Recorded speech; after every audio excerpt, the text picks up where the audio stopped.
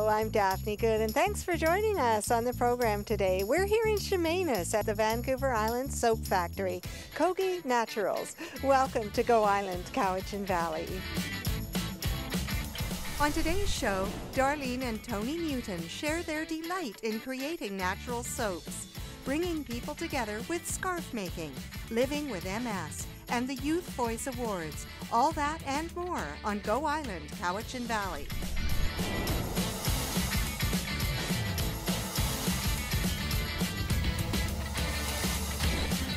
Go Island is brought to you by German Auto Import Network.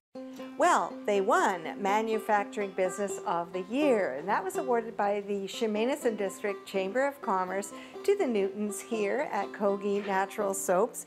And congratulations for that, Darlene. I think that's marvelous.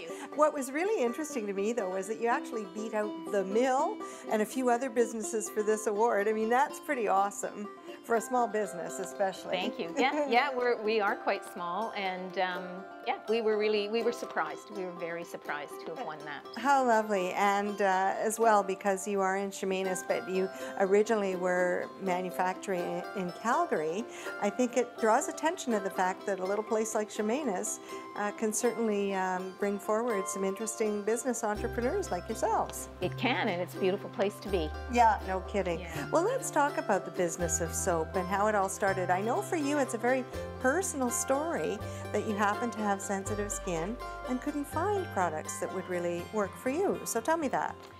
It was probably 20 years ago, and every time I used soap, it just burnt. It burnt me everywhere. So Tony and I found a little place in Calgary that was doing natural soap making courses, and we decided to take it, and it's just flourished since then. We started making soap for friends and family, and then we did markets, and finally we got some wholesale accounts, and it's just grown. That's been the natural progression of it.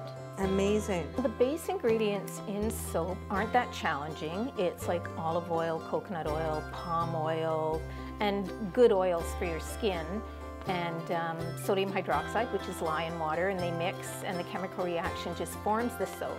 The challenges are to scent it. So to scent it naturally, the process can kill the scent, and so it's just that's been our biggest challenge. And let's face it, most of us really like a lovely scent, especially in the bathtub and with our soaps. So how have you managed to, sort of through this voyage of discovery, find a way to scent without using harmful products? We have learned the process of blending essential oils, and some stay longer and some fade longer. So it's just a matter of blending the two different ones together so that you do get a scent that stays longer. In your research, Darlene, with you and Tony both being involved, you had never done this before, so I imagine you would have had to really do a lot of research about plants, about all kinds of products, because you don't want to harm the earth. We did. We did a lot of research on what plants grow quickly, which are replenished quickly, and which are not. And so we've chosen to use the ones that are replenished more quickly into the earth. Are there certain popular items for you as well as for people who are buying your products? I'm curious. One of our most popular lines and one of the best skin oils that we use is actually hemp oil. Nice. And hemp oil is known as a dry oil, so it moisturizes without being oily, and it's super healing and very nourishing for your skin. Perfect.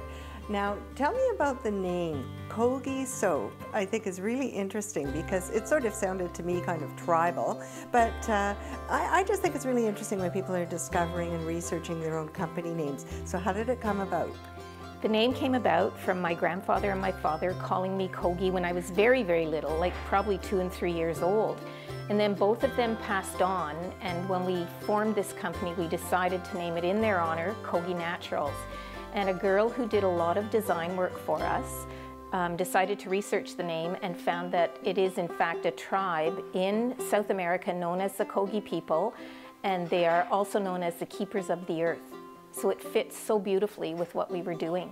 That must have been magic when you found out about that connection. We couldn't believe it. No kidding. We couldn't believe it. It was magic. Tony has a background in engineering. Darlene was a sales coordinator when they worked in Calgary prior to moving to Chemainus. Food and beverage industry experience for Tony has been of great value in the soap making business. Darlene experiments with scents and suds as we enter the small kitchen of the soap making plant. Let's talk about some of the product we have behind us, and we're going to show actually the foaming process, which, as we were saying earlier, scent is important and foam is really important when it comes to soap. It is. So we're in a little corner of the manufacturing plant with the tools of the trade around us and some foamers. So tell me what's included in these bottles, Darlene. Okay, in these bottles are samples of our liquid soap, our essential oils for scent, and the water. And so we're trying to figure out which is the best formula for the foamers. We have new foamers now, so this is one of our new ones. So we have to test the formula to make sure it foams well in different foamers. So here you go. Oh neat, I'll get to try this out. So done slowly. Ooh, well it feels good. Like a lot of emulsion. It feels like it has a lot of emulsion. Look at that. It's foaming up really well. And is it psychological? I think it must be that we don't feel clean unless we get sort of some kind of foam when we're using a soap, right? And it's true, and that makes our job harder because now we have to figure out which oils to put in that give a lot of foam. Right. Wow, that's really foamy. It is. And if you press it faster, you get bigger bubbles and less foam. Oh, that's fun. Now why are some of these different colors? Different essential oils. They're exactly pretty much the same formula. This one has natural vanilla in it. And so that's why it goes brown. I want some of that too. Some. Oh, okay. I want us both to get all foamed up here. I want to see if there's a difference. There'll be Do you know the scent of that? What that is it? has some lemongrass in it, I believe. You become really good at identifying the various properties and scents. Yeah. That is gorgeous. So this one. Oh yeah. Lavender and vanilla. You spend all day doing this. Yeah, we do. It's so much fun. It is. That is great. While we're doing this lovely foaming exercise, Darlene, let's give people some good tips for keeping their skin in the best condition possible during the winter months, because everybody knows that's one of the toughest times. It is. And my first tip would to keep hydrated, drink lots of water. And my second and third tip would be to exfoliate, either with loofah or dry brushing is a wonderful way to exfoliate your skin. Start at your extremities and move up towards your heart, and moisturize.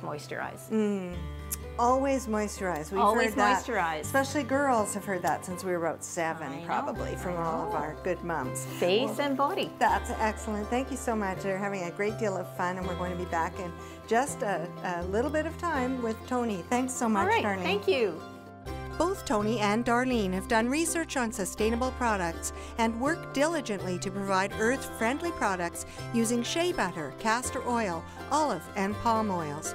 Their products do not use petroleum or parabens and are biodegradable. Well, I want to talk about some of your customers that do come directly off the water. You've got quite a boating clientele that frequent Chemainus, and you've actually been able to, like most good entrepreneurs, find a niche market in a sense and provide something really useful. Yes. Well, it started when we first opened. Everybody that came to the store just to look or buy, they always left with a small sample of our soap. And it came up that these people came up from the US, boaters, and they were going to do the tours, gave them the soap.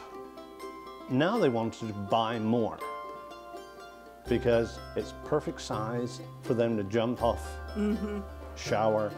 If they leave it there, so be it, you know, and they don't worry about it. But a lot of them as well were very interested in the ingredients, saying, you know, I can put it in my tanks on board ship, and I'm not worried about chemicals. You know, this was huge to some of them.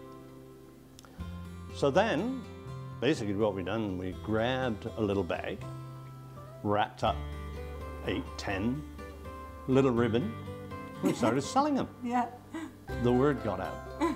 Wow, now boaters just come up, grab their soap, grab their lotions, grab their shampoo, and off they go. It's- And it all started with the little bits of soap. That's a neat story. Very satisfying, I'm sure. Oh, it's fantastic. We don't use anything.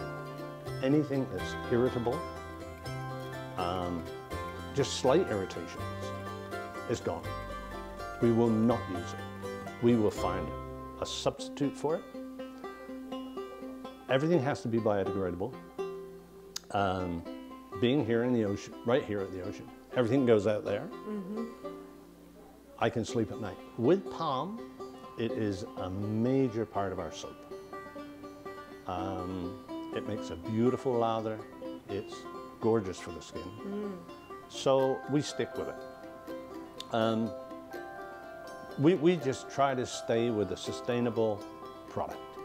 While experiencing a steady growth in their business, both Tony and Darlene have been sourcing other Canadian products with some interesting results. We want to go across Canada.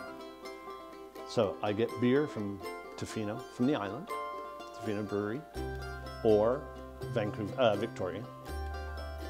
Then there is Alberta. We take Big Rock beer.